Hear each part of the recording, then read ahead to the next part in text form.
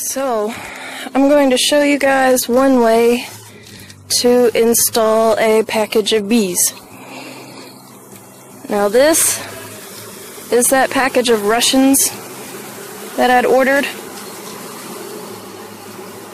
And since I am extremely tired and not 100%, I'm going to hive these girls the easiest way I can. And then I'm going to go crash. I'm going to spray them down with a sugar syrup solution so that they can't fly around. I'm not going to drown them with it. I'm just going to make sure that they're pretty well soaked so that they're sticky and they can't fly around, and they'll all stick together.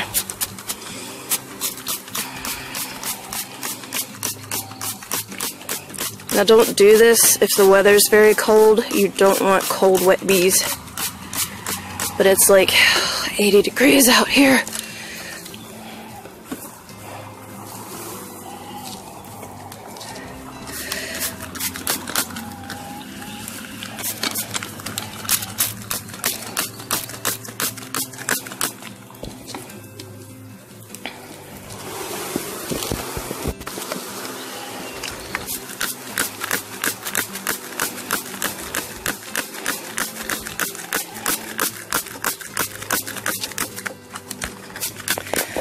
Thoroughly sugared.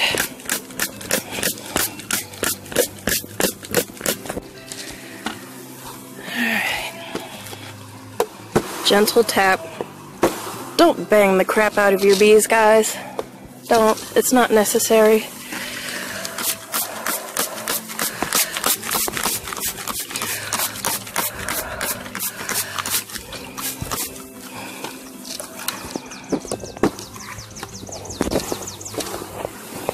Alright, you can see the queen cage in there, I think. I don't know if you guys can see it or not. But this package has a can of sugar syrup and the queen cage and 3 pounds of worker bees, nurse bees, and drones.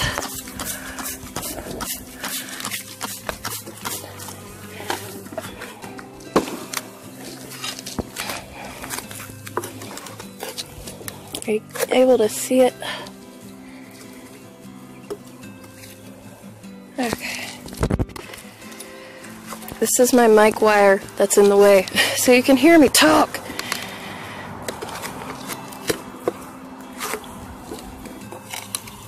Now I've got to get the queen out of here because I'm going to strap her to a frame. Hello, girls.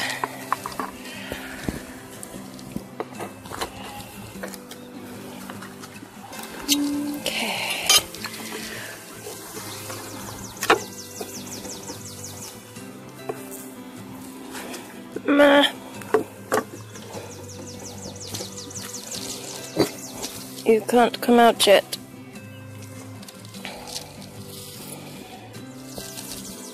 There's still a good bit of candy in the end here. And they're going to eat through that candy to get her out, so I have to take this plug, this cork plug, out of the end here.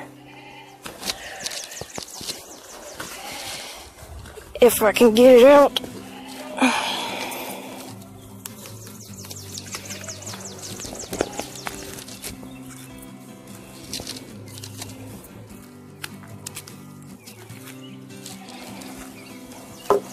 There we go. So she will make her way out of there. I asked for them not to mark her, but they did anyway. But if you can see her, she's the one with the white dot. Really pretty dark Russian queen.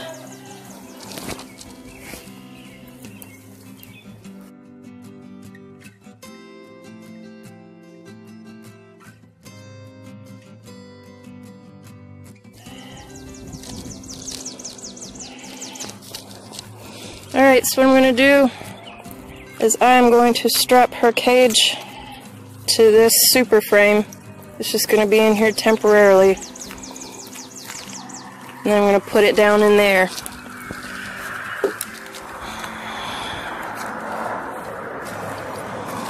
It's hard to do anything with these gloves on. They get sticky so fast.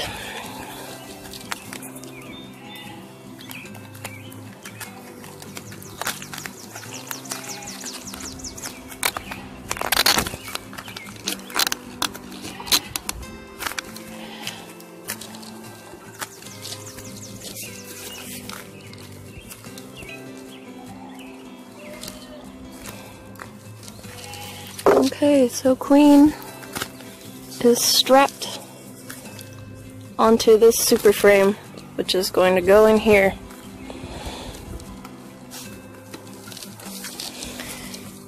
Alright, and now I need to get this can of sugar syrup out of here without my bees going everywhere.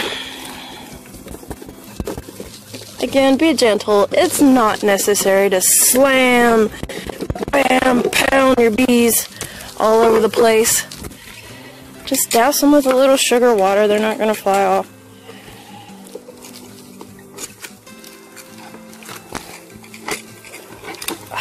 It's a tighter fit than I thought it was going to be. Get over. Get over, friends. Okay. Alright. So I'm setting my whole box down inside of here because I don't feel like banging and shaking bees everywhere. Now the Queen is over here strapped to this frame. The bees are going to come out of here attracted to her, and they're going to come onto these frames, which are drawn comb. Drawn comb is like gold to beekeepers. So once this Queen is free, she can start laying immediately.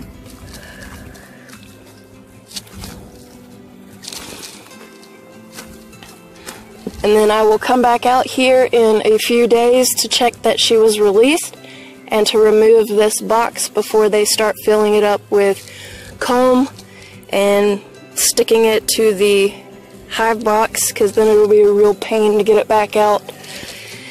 But it can be that simple. You don't have to wham, bam, bees, get out of the box. That's not necessary. Don't do it. Well, I hope that you were able to see most of that. But take a look. Now she's over here. They're going to make their way out of the box and to the Queen. Now a lot of these frames already have honey in them. Not a whole lot, but there's some honey and some pollen in them, so I won't put a sugar feeder on top of here right away. I'll probably do that when I come back to remove that box. Fuzzy butts, I love you.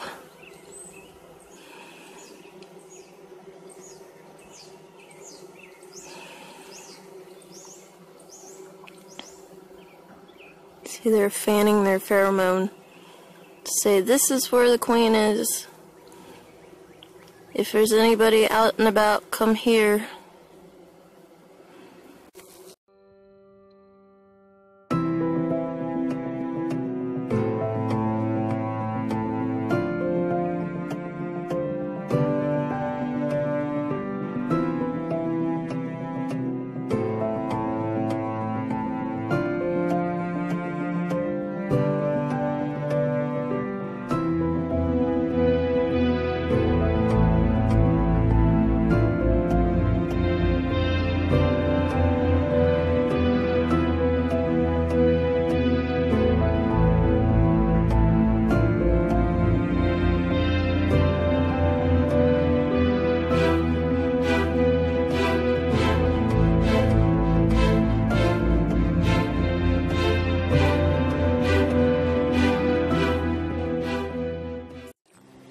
Back off.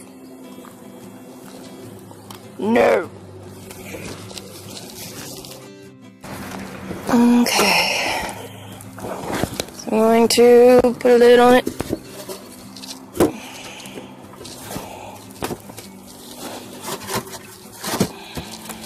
I've been using these polystyrene lids because they're a little more breathable, which is good in the winter time. So I will come back. I have propolis all over my phone. Ugh.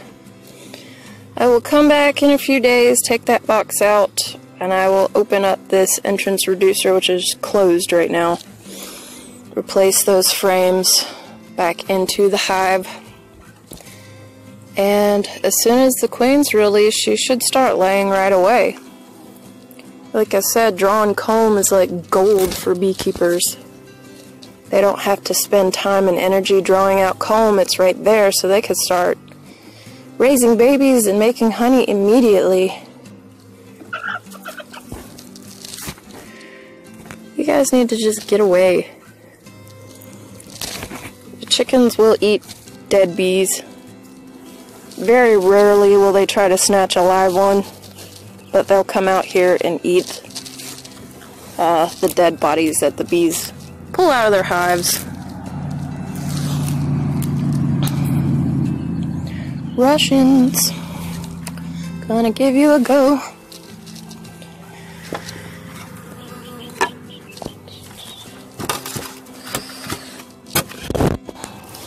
Very, very windy out here. I have to make sure that my lids don't blow off. Alright, so that's how I install honeybees. I hope that was helpful and you learned a thing or two. Okay, so short story time. I have had the most craptastic experience this year trying to get bee packages. I don't know what's going on with my luck with that, but I had ordered 3 packages of Italians from one company in December, and then a package of Russians from another company in about January. So what these people do is they take orders, and then they fill up a trailer with packages, and then they travel up through the state and meet people at different places, and then you come and pick up your bees. So both of these companies do that, and what was I saying? And they don't have like a set date. It's very weather dependent on when they're going to be able to come. And I had ordered from the first place before, like 3 times in the past. I've never had an issue. Well, I got an email last month from them, and it said, bees are ready for pickup at 5 o'clock tomorrow. And I'm like, tomorrow? What do you mean tomorrow? Normally they gave 3-4 days notice, and I'm like, I can't come tomorrow. I have to go work. And they were really nasty about it too. I'm like, look, you know, I can't just drop my life. You know, I ordered these months ago. I'm pretty pissed off that I can't come and get them. You know, it would have been appropriate to give us a reasonable amount of notice. So I was really sad and upset and kind of angry about that because we don't do business that way. So the Russian package came, and this company gives you 7 days notice, which was fantastic, so I had time to plan. And it was the same where you meet somewhere and pick them up. So the meeting place was an hour away from here, and it was supposed to be at 5 o'clock. Alright, I get a call that day, which was Friday. Today is Sunday. So Friday I get a call midday saying, well, we're running behind. It's going to be more like 9 o'clock. Okay, I mean, that's inconvenient, but it's not that big of a deal. I have work tomorrow, but, you know, 9 o'clock, that's not so bad. So I get to the meeting place, and there's other people there waiting too. And we wait, and we wait, and we wait, and nothing, no call, nobody says anything. So we were able to track down a phone number for them and get a hold of them in the truck, and they said at 10:30, they said it would be another hour and a half.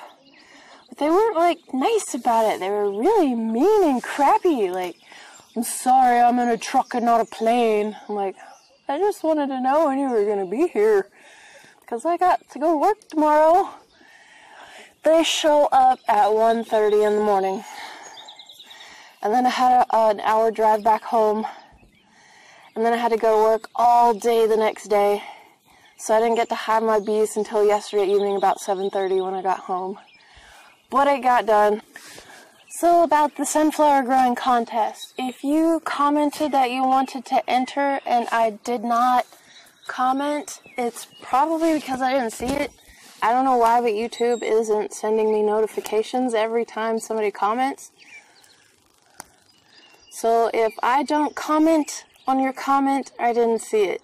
So you can get a hold of me on Facebook, although I'm not on there very much anymore, and message me. But you can find me on Instagram and message me there and say, hey, I want to enter the challenge. And you can always put a link to your video, your entry video, in the comments of one of my videos. One of the last two talking about the contest, or this one, whatever. Just make sure that I comment so I know that you're entering, because I don't want to miss anybody. Also, I'm going to do a few shout outs for the people that have made entry videos, so I'll work on that another day. And if I don't get everybody in that shout out video, you know, I'll do another one later.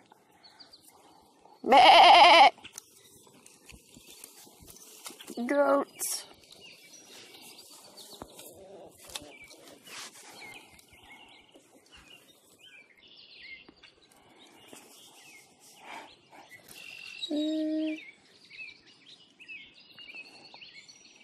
There's a beetle.